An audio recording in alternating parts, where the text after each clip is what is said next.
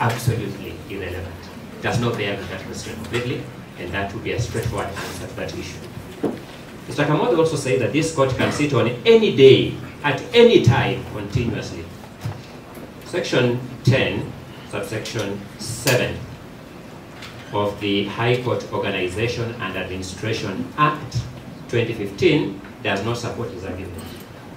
That section provides, and I quote, the Chief Justice may, where necessary for the expedient and proper exercise of judicial authority, authorize the sitting of the court on any day or at any time. The sitting of this court on any day at any time requires express authority of the Chief Justice under Section 10, subsection 7 of the High Court Organization and Administration Act. My learned colleague, Mr. Nyamodi, made an important point, and I think I support that point. The Constitution says what it says, but it means what the court says.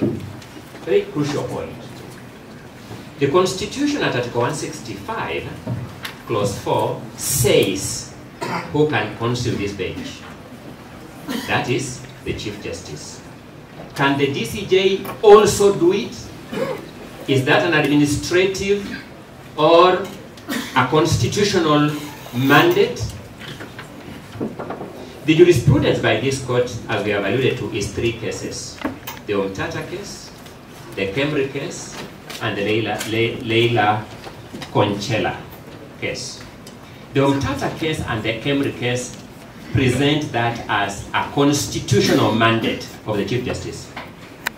The Leila Conchela case at the High Court level presents it as an administrative function, but we now know that the Court of Appeal has found that to be an arguable point on appeal and has given a stay order on the strength of that arguability. The weight of that jurisprudence militates against finding that this is an administrative decision, as has been urged by my colleagues from the other side.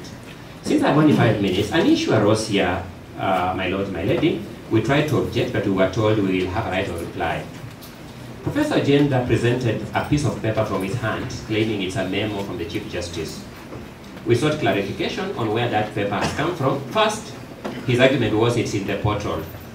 We sought to know in which case file in the portal that paper has come from and why it has no timestamp that is symptomatic of all documents that are lodged in the portal, and there was no clarity on that. He then said, Mr. Nyamodi will comment on it.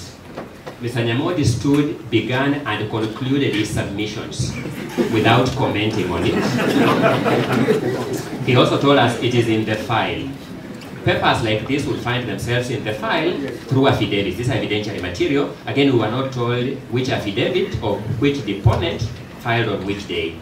We will therefore urge you that as you consider this matter, you take into account that we have not had a fair opportunity to treat this piece of evidence in its proper context because of the, with respect, woolly nature of the manner in which it has been presented before this court.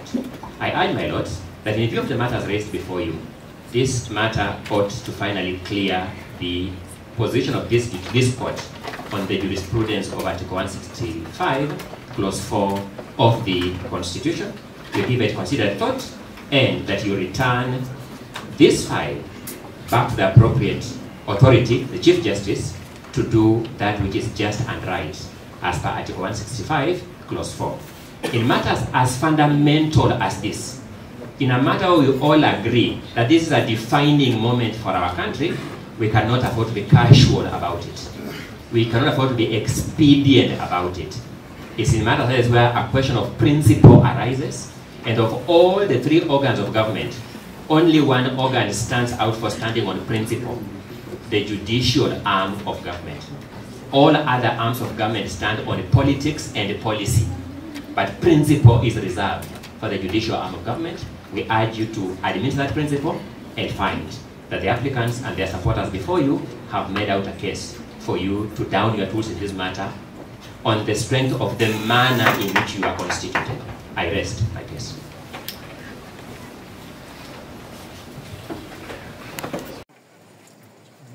A very eminent Dorcas Oduor, our first female Attorney General.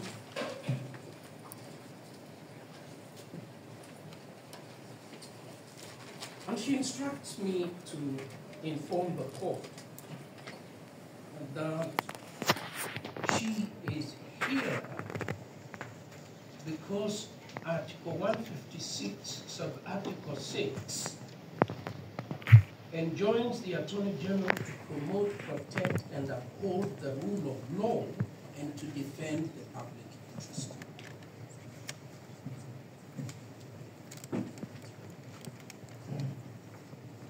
The people of Kenya have a public interest in the maintenance of a stable government and in the protection of the sovereignty of their republic. And that republic is underpinned by having continuity in the institutions of government, be they the legislature, be it the judiciary, or be it the executive. We shall be submitting that the public interest is in favor of an expeditious disposal of matters that affect the continuity of government and that imperil the stability of the state.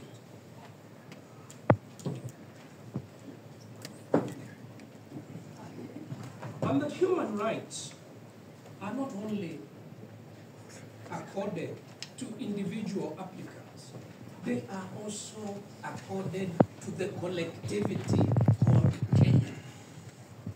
And the people of Kenya, they also have human rights. I agree with my learned friend, Mr. ONGOYA,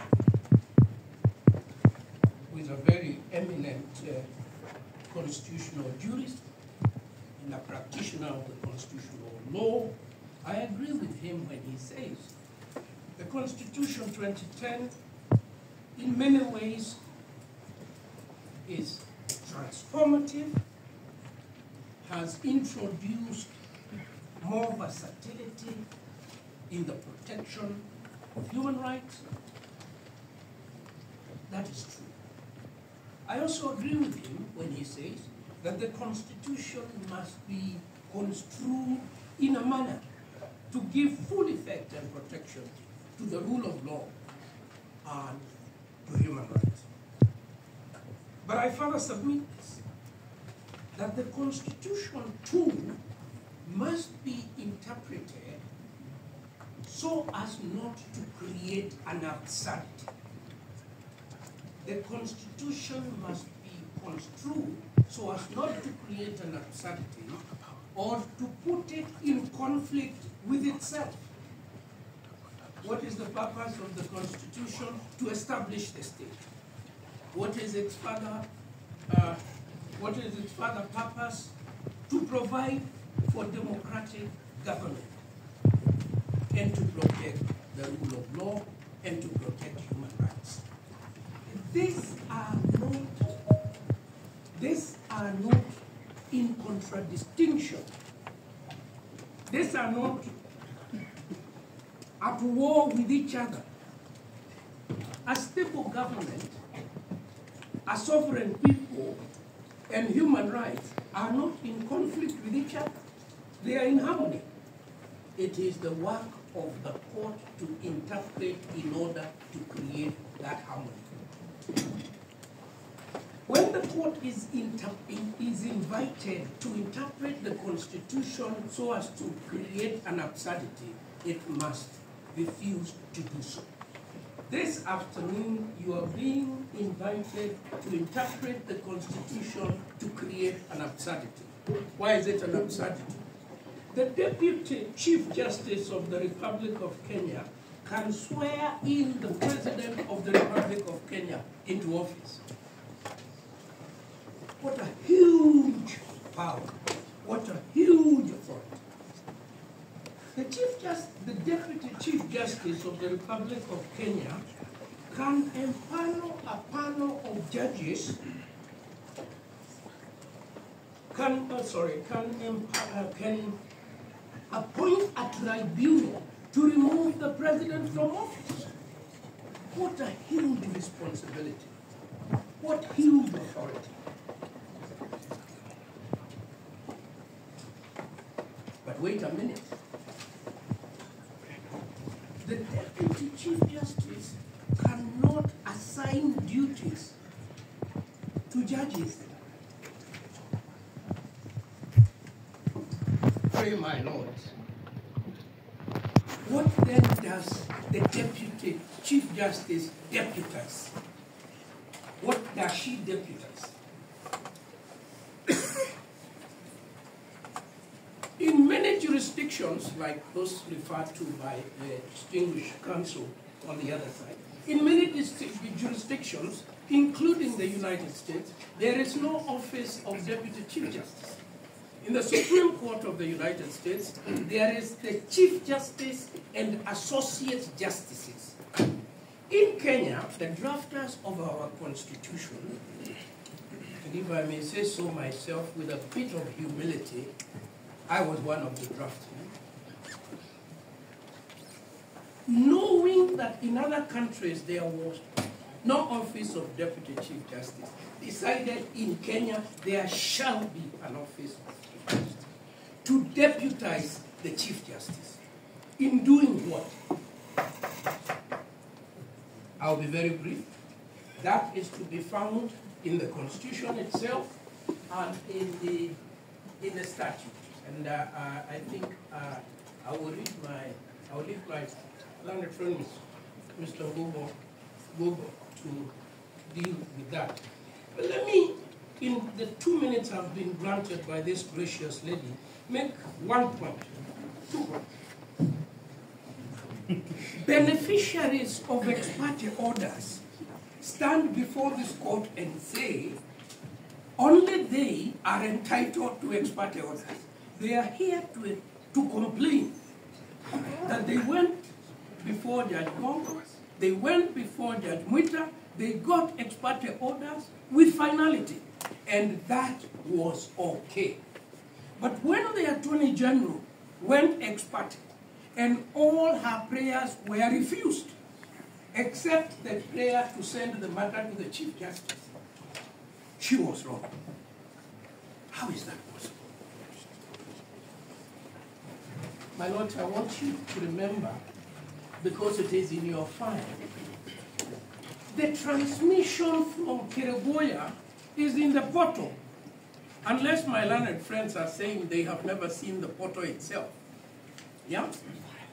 The registrar in Kirinyaga, Honorable Wanyama, writes a letter, yes, saying, good evening, kindly find attached the document for your attention. It has a time to the Chief Justice. It is on the 18th, and it is 15:45. It is 3:45 in the afternoon. So when counsel repeats again and again, things were done at night. Well, a lie can go halfway around the world before truth wears its pants. It is not true. It is not true. The registrar sends the order at 3:45 in the afternoon. I stop there so that my learned friend will continue. Thank you.